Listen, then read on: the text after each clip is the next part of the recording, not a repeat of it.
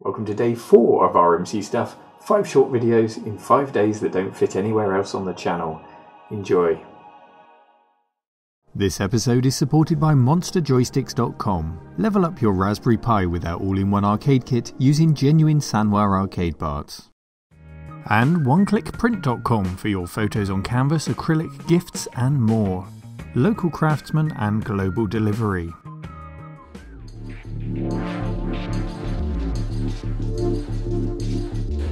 Hello Cave Dwellers, in today's episode we've got unfinished business with Steve Jobs. If you haven't seen my 2-part series already on the NeXTSTEP Turbo Color and the history of Next, then do check it out.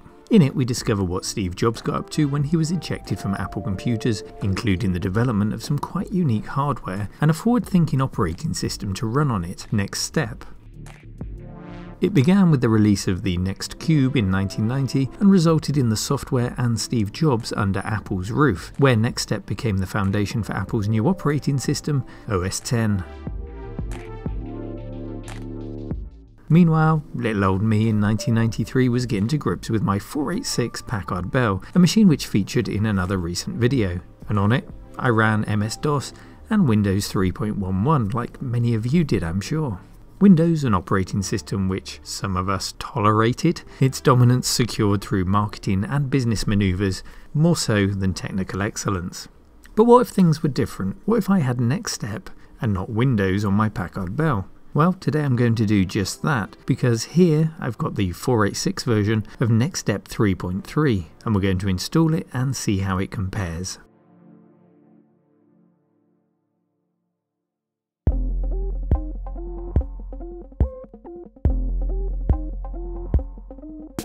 First things first then, and it's the installation. The 486 has been upgraded for this video. I'm running an Intel Overdrive DX4 CPU at 100 MHz, and we've got 12 meg of RAM with a 350 meg IDE hard disk. The installation kicks off from a boot floppy, and out of the box only SCSI CD-ROM drives are supported, which is something I don't have. But I have got a disk of extra drivers here, which I can use to install an IDE CD-ROM driver, so that quickly gets us over that hurdle. I've instructed it to use the entire disk and wipe its contents, so it's bye-bye to Windows. We're offered a choice of video drivers, but the list is very limited, so if you don't have those listed cards, which I don't unfortunately, we're restricted to the base VGA driver, which is black and white, and it's in a 1024 by 768 resolution, which isn't too bad, but the lack of colours will obviously be noticeable. With the base installation complete, we're offered optional extras and languages, which we can deselect to save some disk space. Now if you're thinking of trying this for yourself, then do take a look at OpenStep, which is a spiritual descendant of NeXTSTEP, and it can offer a similar experience with a lot more hardware support. But I'm sticking with version 3.3 here because I've got the boxed version, and I want to see how far we can take it for that authentic experience. After copying the optional extras, it's working. And it's an unusual feeling seeing this on a Packard Bell and not a $5,000 NeXTSTEP Turbo Color. It's almost like an alternate reality. Yes, the mouse is lacking that silky smooth quality of the real Next hardware, and we're in black and white, but that is like the Next Cube that was originally in black and white. But it did have a quirky 1120 by 832 resolution, so we've lost some real estate on the screen, but it is very familiar to the experience that I had on the NeXTSTEP itself. And lots of familiar programs are here too, like the Mandelbrot application, which is present with a choice of colours. And it slowly renders away just as it did on the Next hardware.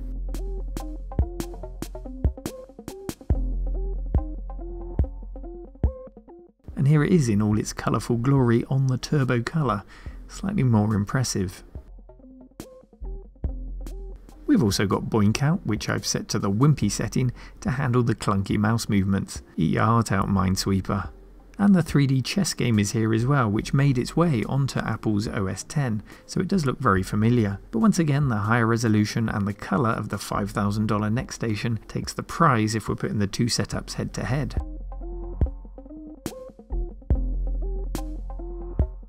It's not unpleasant though in its uncluttered mono way. The file system explorer is easy to navigate, and it is a true multi-user operating system from the ground up, completely unlike Windows 3.11, with super user privileges required for potentially damaging operations, and the terminals there to let you get down and dirty with your Unix commands.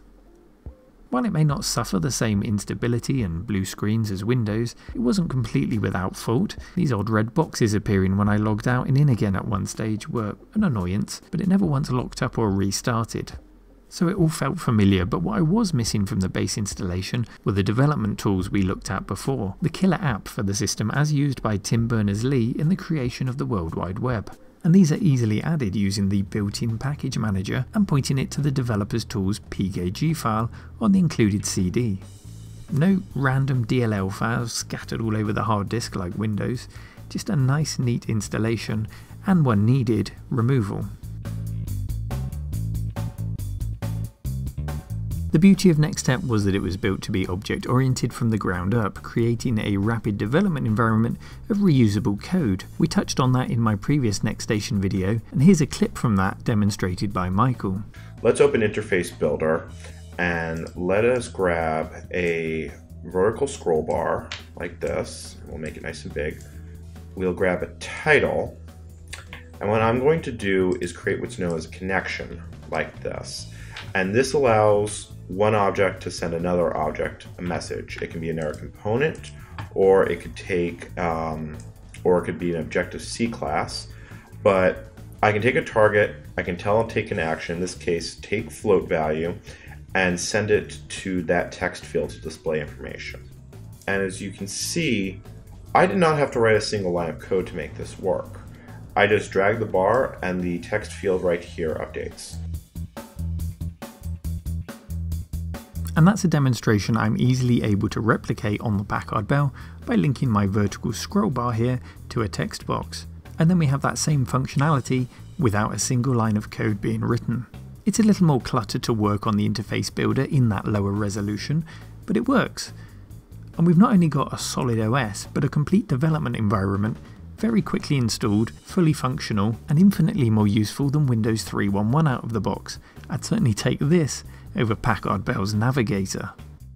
With the addition of a supported video card giving us a higher resolution and a splash of colour, and a supported sound card, this would be great to look at. As it is though, even in black and white, if you were serious about application development, it's still a clean and usable environment, far more so than Microsoft's offerings at the time, and it's entirely usable on the Packard Bell at 1/5 of the cost of the Next hardware. Hardware Next themselves dropped to concentrate solely on software, which is why the OS was broken out onto the architectures other than the Motorola 68K of the Next machines, and eventually adapted to the PowerPC architecture before moving on to Intel.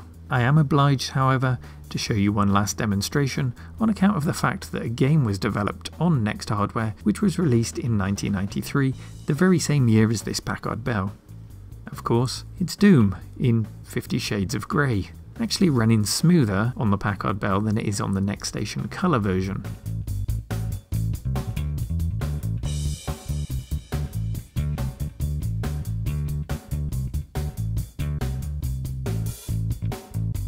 But let's face it, if it's games you wanted, then you would have had MS-DOS on your PC for blasting those imps.